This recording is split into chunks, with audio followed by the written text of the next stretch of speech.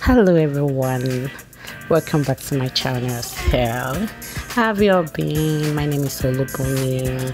Please, if you've not subscribed, please take a moment now and subscribe because you don't want to miss out on our special delicious recipes that's gonna be posted on this channel. So please take a moment, subscribe and sit down coolly to enjoy our videos. So today I'm going to show you how I make the special Efo Riro that you can use to enjoy your pounded yam, your semo, even your rice, you know.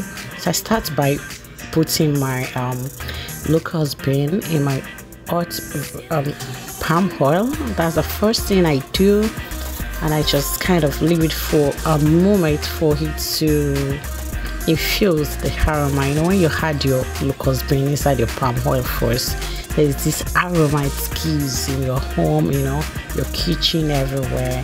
You're just celebrating already. So then I'll add my onions and I'm going to stir fry it and let it infuse for like 2 minutes to 3 minutes.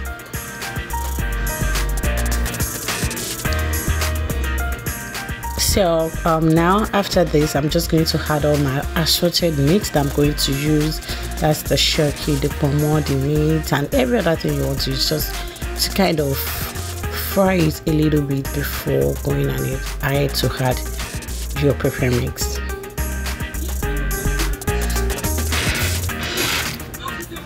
So I've been doing it for like a couple of minutes now, and all I'll do now is just to add that dried prawns and powdered crayfish, and I'll just stir fry everything together. You know, this Efo Riro is one in town.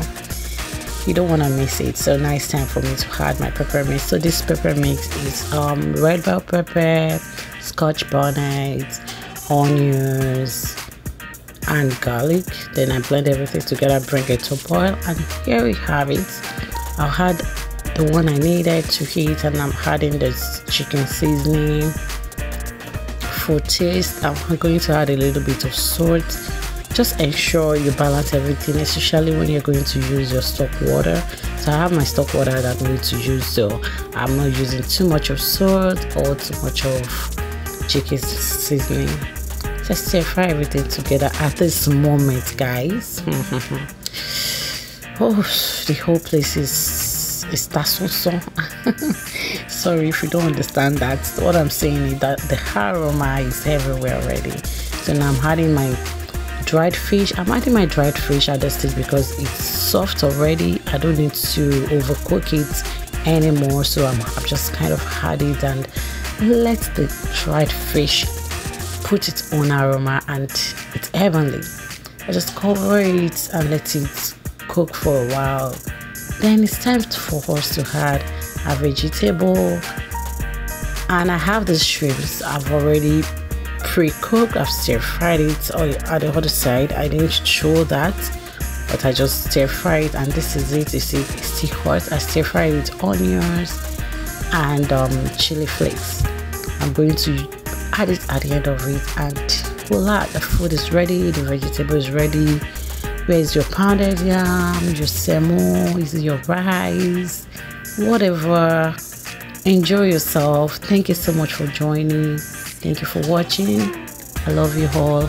I will be expecting more subscribers. Please watch and subscribe, share my videos, and give me a thumbs up. Thank you a lot. And see, voila, so beautiful. It's so tempting. Yeah, so thank you. Have fun and take care of yourself. Bye bye. Hey, please subscribe. Don't go yet. Subscribe.